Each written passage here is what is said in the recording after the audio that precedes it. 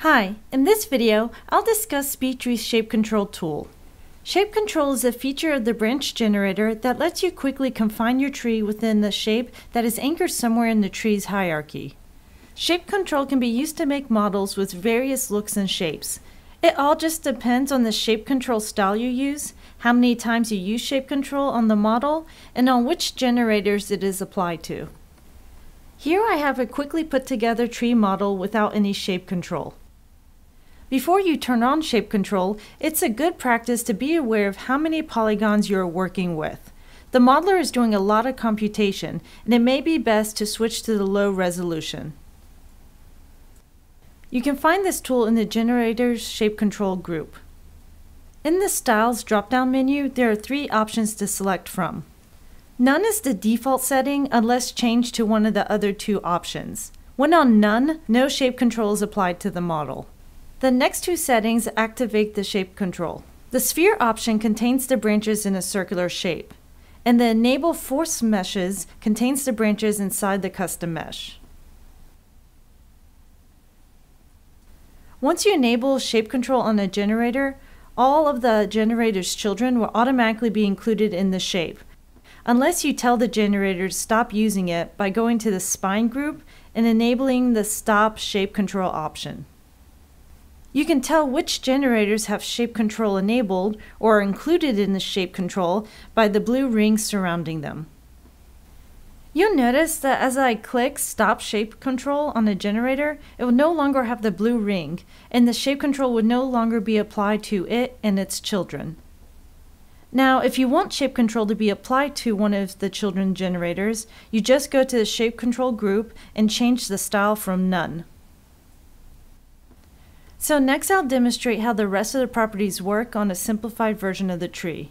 Once you have your Shape Control style set, you can then use the properties below to control the placement and size.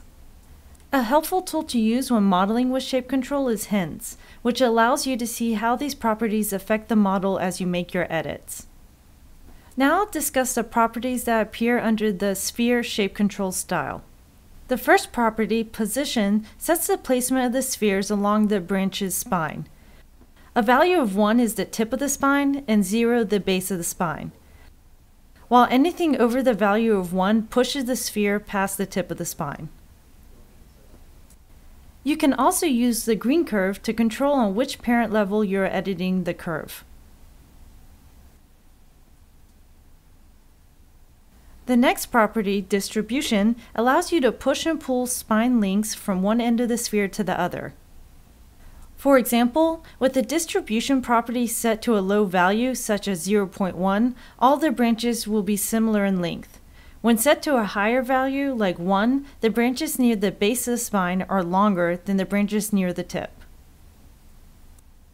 The distribution style lets you select what type of generators are influenced by the distribution property, such as branches only or all descendants. Something to keep in mind is that all your edits for branch distribution can only be done in the generator in which you enable the Shape Control. Now the next set of properties gives the user control over the sphere size. The branch's spine lengths will change accordingly as you edit these properties. Your normal spine length properties are overridden, and it is entirely based on the size of the sphere. Absolute sets the exact size of the spheres,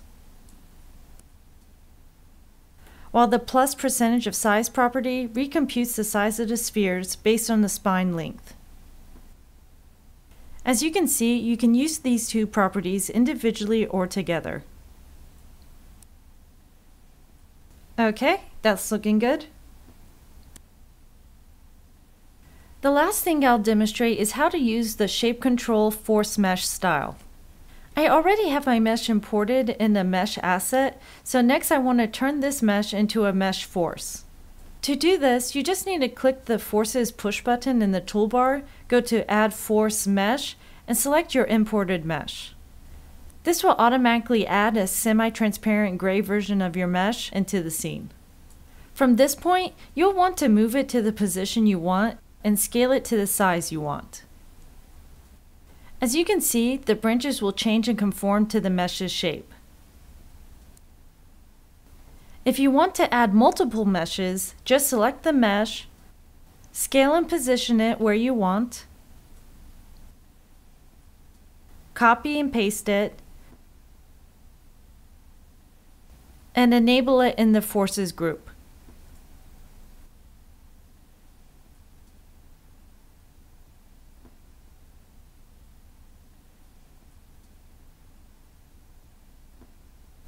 Okay, that's looking good.